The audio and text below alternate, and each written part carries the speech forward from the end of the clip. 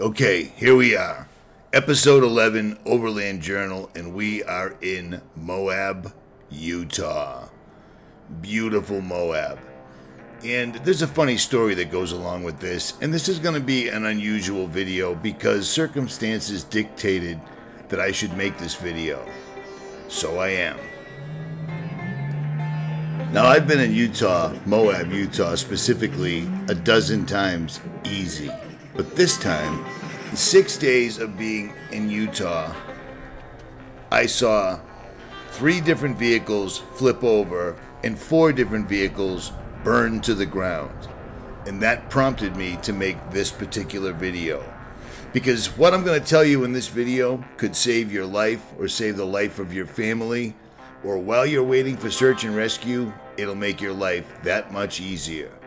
So you're going to want to sit back, you're going to want to relax, and you're going to want to check this out.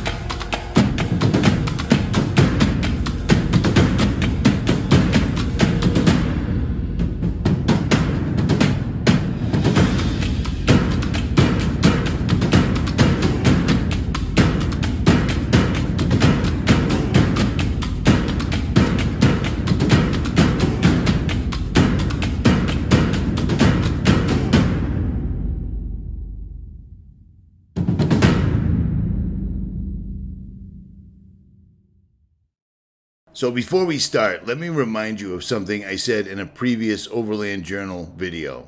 My first 10 miles in the truck, since it sat all night, and it rained last night, so it cooled off a lot. Every time I come to Utah, I bring precipitation. I know it sounds stupid or funny or whatever, but every time I come to Utah, it rains, and someone notices it. It's strange, whatever. Cool. The rainmaker. So that was 35 days ago. Let's fast forward till this week in Moab. So I just got to Moab an hour ago, and this is happening. I was not kidding. I wasn't exaggerating. It is raining like a mofo and windy as F. Every time I show up out here, I bring bad weather with me, one way or the other. It's a weird thing.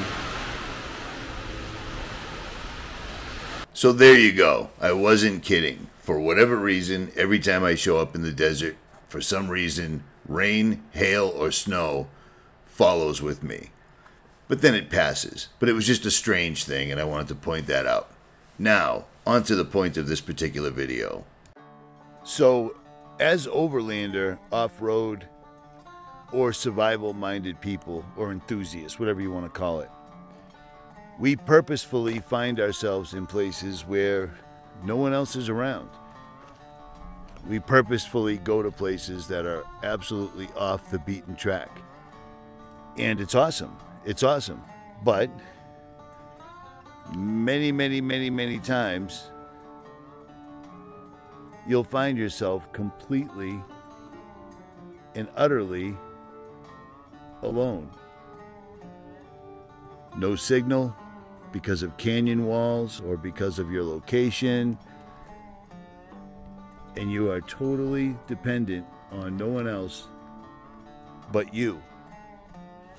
And lots of us have taken lots of time throughout our lives to learn how to survive in bad situations on our own, whether it be 10 miles out into the middle of a desert canyon like where I'm at right now, or the top of a mountain, out in the middle of the forest, the woods, wherever.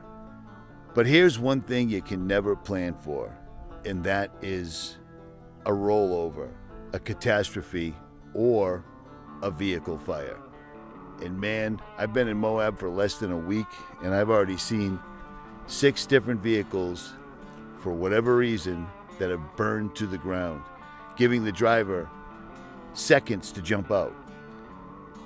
The beauty of an overland vehicle is we have pretty much everything you might need on it to get where you're going, fix your vehicle, fill yourself with gas, etc. But the downside to that is if you've got a vehicle fire or a flip over that causes a fire, you've got CO2, you've got propane, you've got gasoline, the vehicle's burned so quick, you've only got time to grab one thing and run. And I'm going to show you what that one thing should be, and I'm going to show you how to build it yourself. So here we go. So ironically, while on my way to the location to actually film this, I almost get run off of a cliff wall at Gemini Bridges by some jerk off in a Tundra. And that would have put me exactly in the situation that this entire video is about. It's funny how life works. So see this corner right here and the skid marks? That's because some asshole with his son in the car just came flying up Gemini Bridges. Unbelievable, man. With a fucking kid in the car. Unreal. Absolutely unreal. I cannot believe that dude didn't just hit me or go off that cliff. And it's so unbelievably ironic because I'm making a video on exactly that topic right now. That's why I'm here. Unbelievable, man. Wow. Okay, so we all saw what happens when you go off-road. Things can go horribly wrong. And that's what brings me back to the one thing you should carry in your vehicle, whether you're out exploring nature, out doing hardcore trails, out overlanding for several days, or you just want to be prepared for the absolutely inevitable. Period. That's where this comes into play. I carry this with me at all times. It's right next to my driver's seat. If anything goes wrong, and with this small pack, very small pack, I stand a phenomenal chance of making it 1, 2, 3, 4 nights if I have to, and I'm so much more comfortable than just simply having a cell phone or nothing at all. This pack covers a wide gamut, and I'm going to show you what's in mine, what I use it for, and why you should make yourself one as soon as humanly possible. And I'll also leave a list below for every item in this pouch, including this pouch, so you can find it on your own. You can't ask for better than that. You can if you want, but you're not going to get it. So there, as they say, is that. To start with, this is a Maxpedition Fatty Organizer. You can use a VanQuest. You can use any number of pouches that are available out there. But I stick with Mystery Ranch, Kafaru, Maxpedition, or VanQuest. I am not one of those channels that is talking about budget gear. If you're going to take your vehicle and pack it up and head out into remote places where there's literally signs saying, this is a remote location, search and rescue may be delayed by a long time.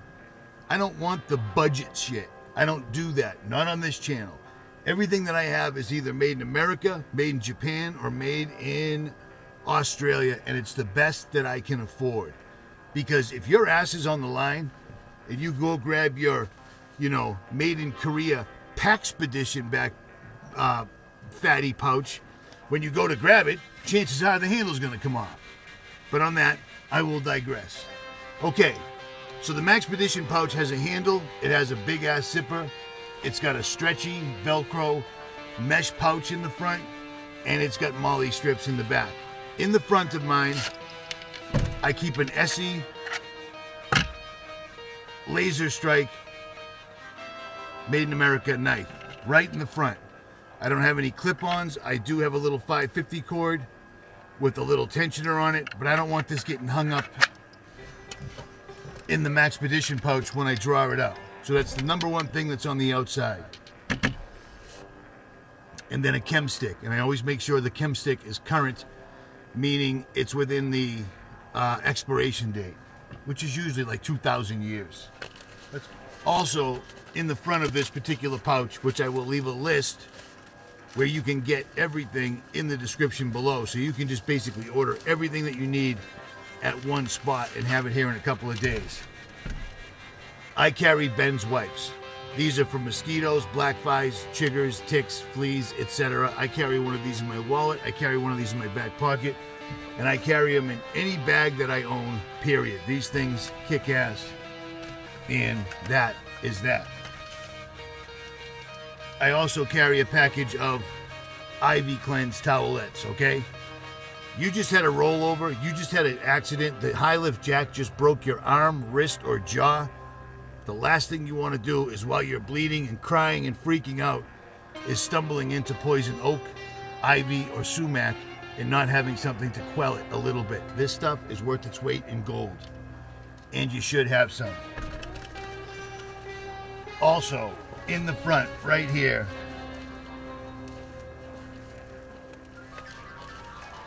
man, that's tough to get out. This is a real hypothermia emergency blanket. This isn't one of those shitty ones from REI. This is a real one made in Sweden. This will open up large enough to cover my ample frame completely all the way around, because in the desert it's 120 degrees all day. At a mountaintop it can be 90 degrees all day. As soon as the sun goes behind a mountain face, the temperature drops by 40 to 50 to 60, sometimes 70 degrees. If you don't have one of these, you're going to be effed directly in your A. Let's open this up and I'm going to show you what it looks like on the inside. This will save your entire life and the life of somebody else. Or if it takes search and rescue 1, 2, or 3 days, or it takes the off-road or tow truck guy 1, 2, or 3 days to get there, having this in your cargo pocket, having this in your pocketbook, having this in your hand will make that wait exponentially easier than it would have been without this gear. Right off the rip, you're going to notice that I have an ITS Tactical EDC Trauma Kit. This kit has quick clot inside, it has a soft TW tourniquet, and it has a pair of gloves. It's very basic, but it's enough to stop bleeding if you did get a head injury or any place else on your body. You've got a tourniquet and you've got quick clot inside here. Inside here. Last time I showed you this pouch, this wasn't in here. This is a new addition.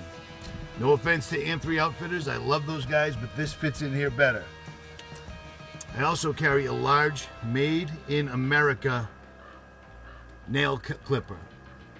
These things do a million different things. They can pull out a splinter, they can pull out a wooden splinter, they can pull out a stinger, or they can cut your nails. Having your nails effed up in a bad situation is a bad situation. Your goal is to make your bad situation a better situation, not a worse situation. Having nail clippers is everything. Ask me how, I know.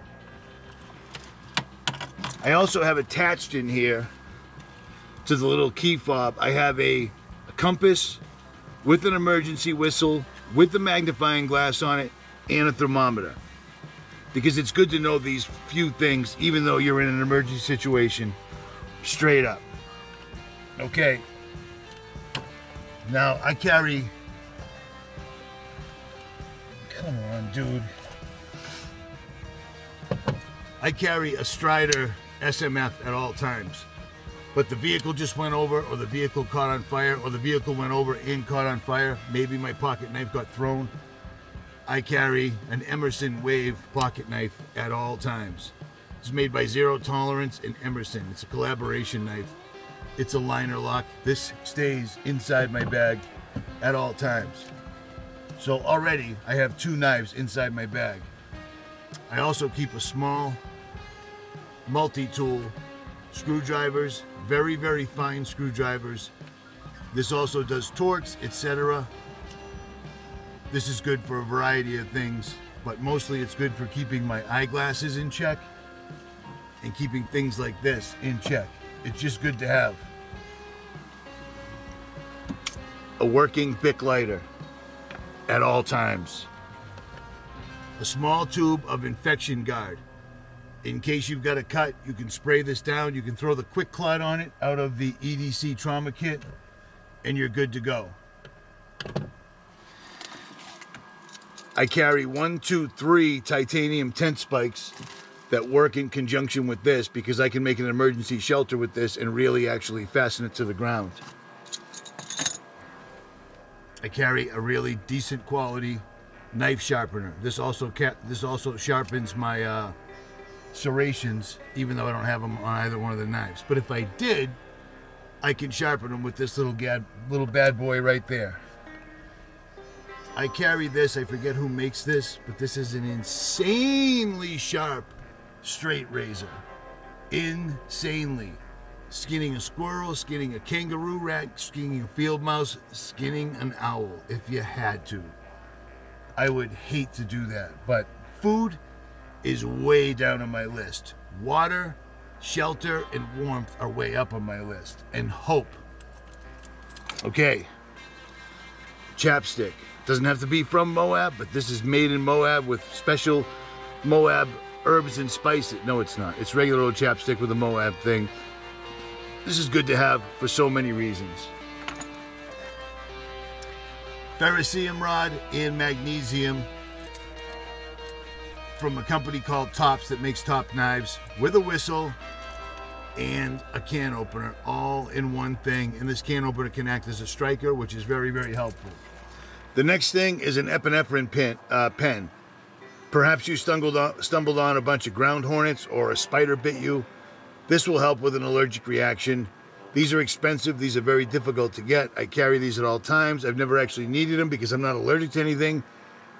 But just today alone, I helped 2 lesbian off-road dual-purpose motorcycle women who bought the motorcycles and didn't realize you need to know how to use them in Moab and crashed. I helped one of them, and then the other guy almost ran me off the road. But my first aid gear has always gone to somebody else. I carry 1, 2, 3 sets of first aid in the truck, and I'm not exactly certain if I've ever needed it for myself. It's always good to have it for somebody else. As much of a dick as I am when you first meet me, for the most part, if you're injured or you're in need, I got your back. Moving on. I don't love these whatsoever at all, but it's a life straw. If you can find some place to find water, the life straw technically will get you through 1, 2, 3 days. And that's what we're looking for. This is basically for overnight if possible.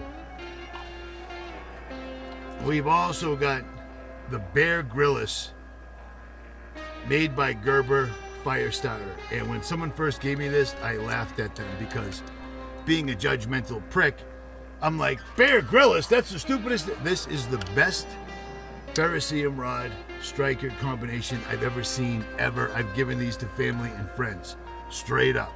I laughed at it at first, discovered I was wrong, ate a little crow, and I moved on.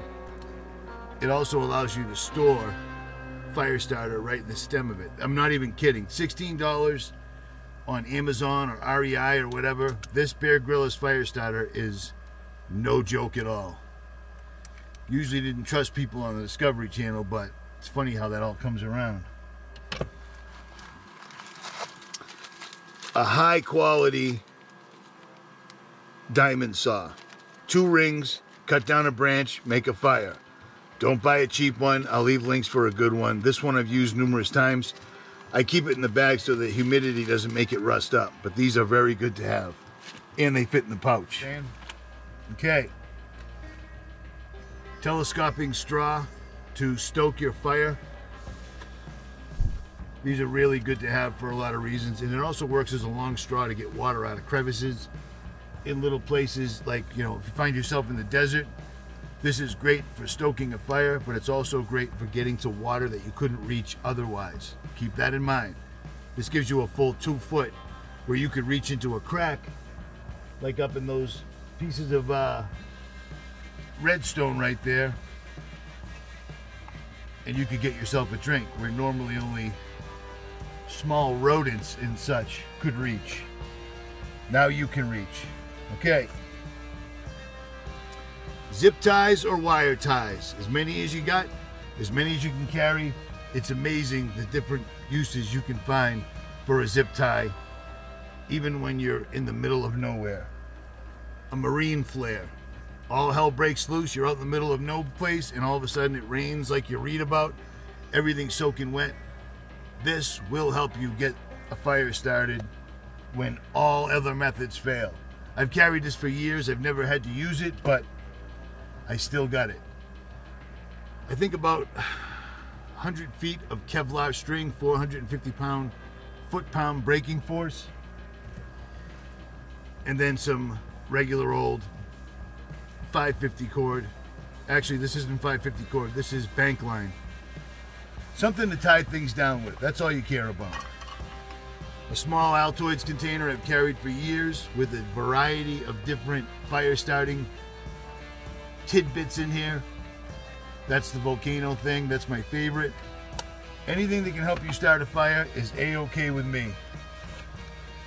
Magnesium rod with ferrocerium on the side. Make sure you don't buy the Hensho and China ones that don't work whatsoever at all. This is not one of them. This works. This, you take the back of your knife, you make this block into a powder, and you literally have thermite, and it will burn through everything. So there, as they say, is that. Tick removing tweezers. Good to have in most parts of the United States. These are very, very good to have. Duct tape. Of course, the Gorilla Tape is melted to the bag, right?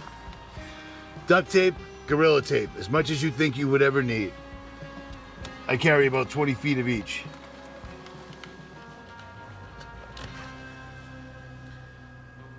Fishing line with fishing hooks wrapped up inside.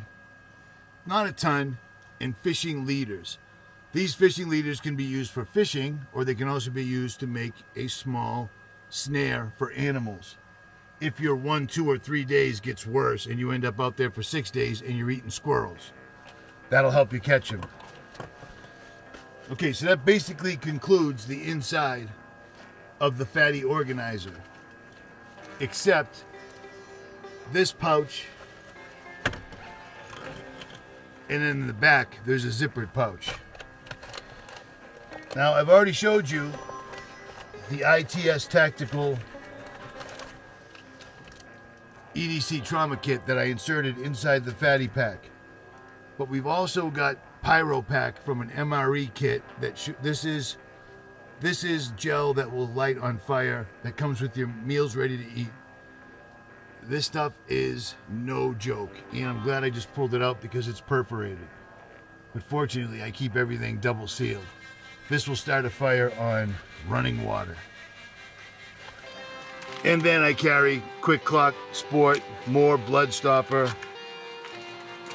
What do we got in here? Band-Aids, blisters, burn gel, etc. Things that you would think you would need if you couldn't get to your medicine cabinet. It's not rocket science, and it would vary from person to person.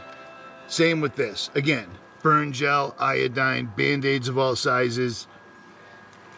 Things you would need, blah, blah, blah.